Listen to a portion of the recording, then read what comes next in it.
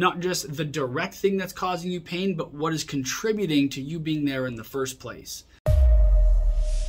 Our approaches are twofold. So one, we have our injection therapy. So that's the platelet-rich plasma, the bone marrow, the adipose, all that type of stuff. We take a very comprehensive approach here. We don't just inject, most commonly, we're not just injecting one or two things that are causing you pain. We're looking at each joint as a whole structure, as a whole organ system, because at the end of the day, it really is. You might have pain coming from the cartilage of your knee, of the kneecap, of the patella, but that could also be there because there's a little bit of inflammation in the fat pad, and that could be there because you've got some instability in some of the ligaments. And so we kind of treat not just the direct thing that's causing you pain, but what is contributing to you being there in the first place.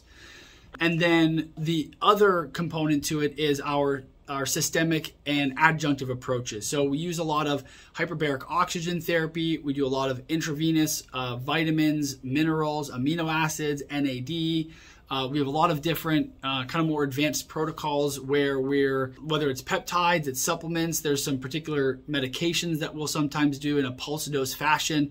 But basically our goal is to give your body the absolute best chance to heal.